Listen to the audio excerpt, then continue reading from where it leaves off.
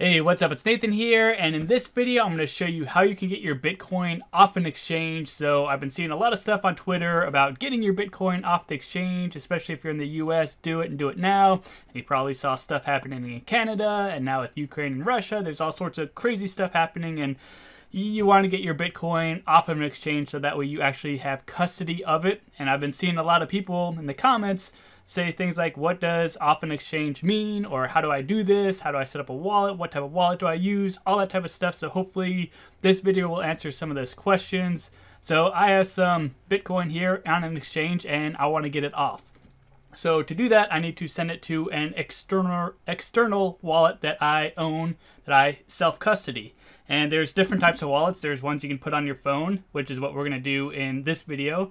And this will be considered a hot wallet because it is connected to the internet and it's not as secure because, you know, my phone could be compromised, or you could download a wallet onto your computer and your computer might have a virus on it and it might be compromised where somebody could, you know, log your keys or take screenshots of your computer and see you typing in your private key or your seed phrase, which we'll talk about in a minute here if you don't know what that is. So, you know, there's some risk to having it on a hot wallet.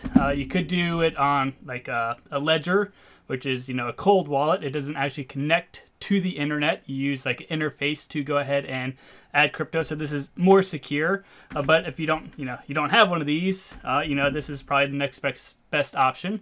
You also could do multi-sig, where you have, you know, multiple things. You might have a ledger, you might have your mobile device, and you might have some other device, and you can use 3 devices to basically secure your Bitcoin. So it's a lot of different options and a lot of different ways you could go ahead and do it. But this way I'm about to show you is, you know, the easiest way if you're trying to do it and do it now.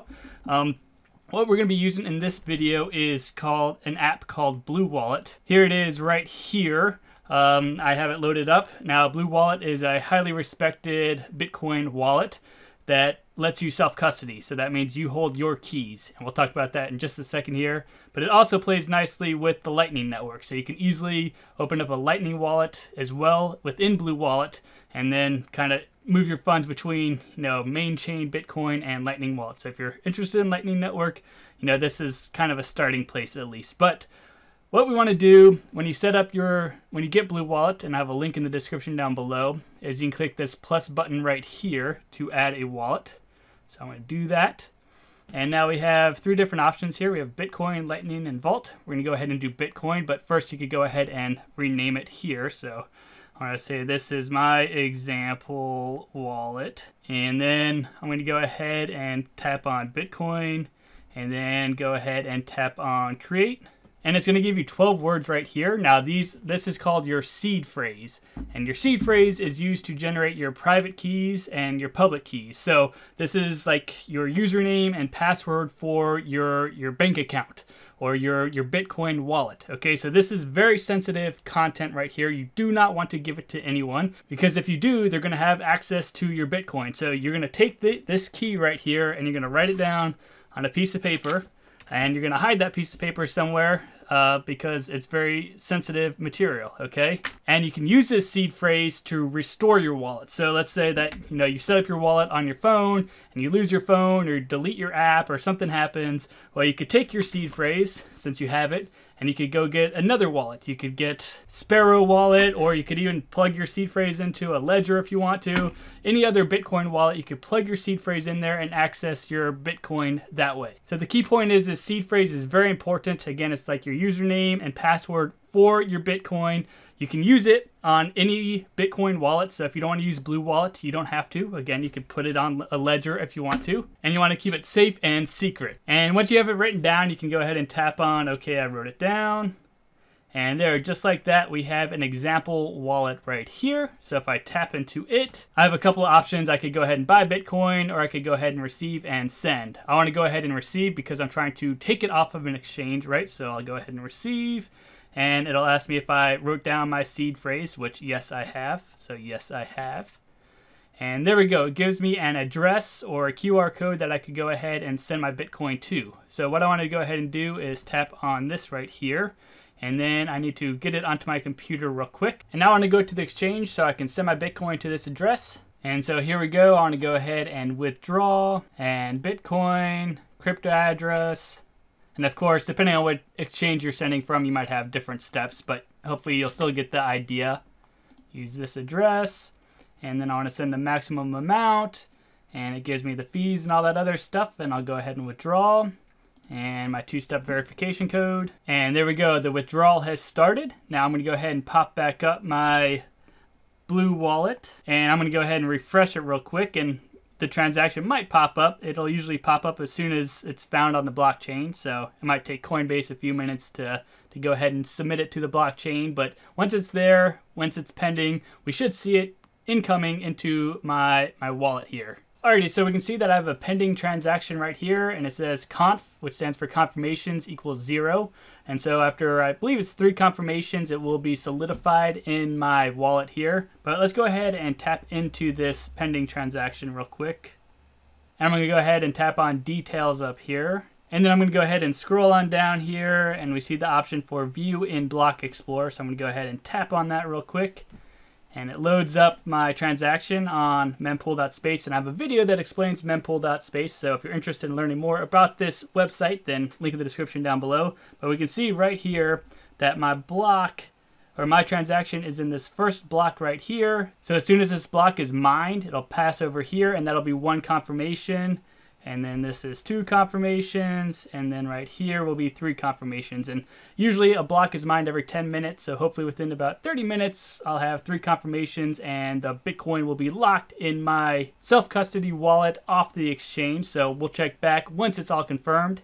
Alrighty, so I'm back, and I'm not on camera anymore because I just worked out and kind of sweaty and stuff. But anyway, we've had 4 confirmations at this point, so this Bitcoin is now in our wallet, and we can go ahead and send it somewhere if we want to. But before we do that, I just want to illustrate this seed phrase here and kind of how it works. Because like I said, it's kind of like the username and password for your Bitcoin. And like I said, you can use it with any Bitcoin wallet. So that's what I want to show you here, so you can kind of see how it works. So that way, if you're like, yeah, I don't really trust Blue Wallet, or they go and they do something sketchy, or maybe they stop, working, period. And you're like, well, my Bitcoin's lost. And I want to show you that this seed phrase, you can, recover your Bitcoin. And I'm going to be using Sparrow Wallet, which is a desktop wallet, but you could use, again, any Bitcoin wallet. And I'm just going to go ahead and show you how it works. So I'm going to do a file and a new wallet here, and this is example wallet. And create wallet.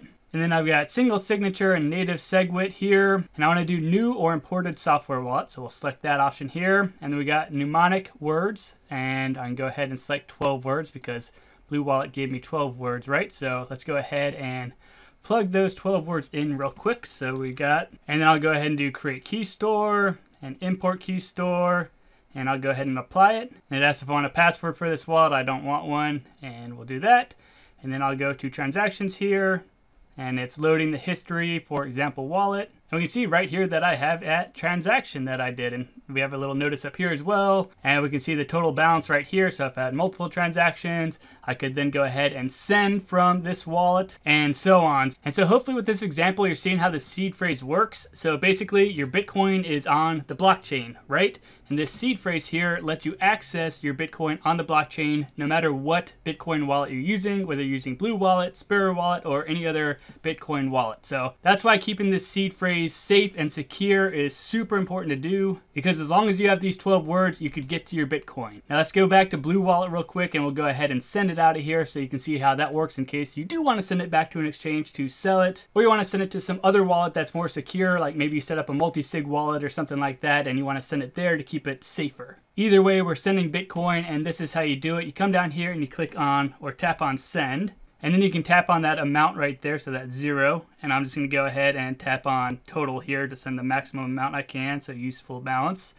And then we can go ahead and copy and paste the address here, or we could go ahead and scan it. I'm going to go ahead and scan the address, so let me go ahead and load up where I'm sending it to. So there's my address, and then I can go ahead and write a note to self, so returning funds. And then I could go ahead, and if I tap on the fee right here, I could tap there. And I could go ahead and select how quickly I want my Bitcoin to come back. And I have another video on how to figure out the best fee. I'm not going to talk about it here, but just for right now, I'm just going to do slow because I'm in no real rush to get this back. And then I just go ahead and hit next. And I'll go ahead and send now. And then I can go ahead and tap on done. And then I can go ahead and tap on this transaction here. And I could go ahead and tap on details then. And then again, I could tap on view and block explorer.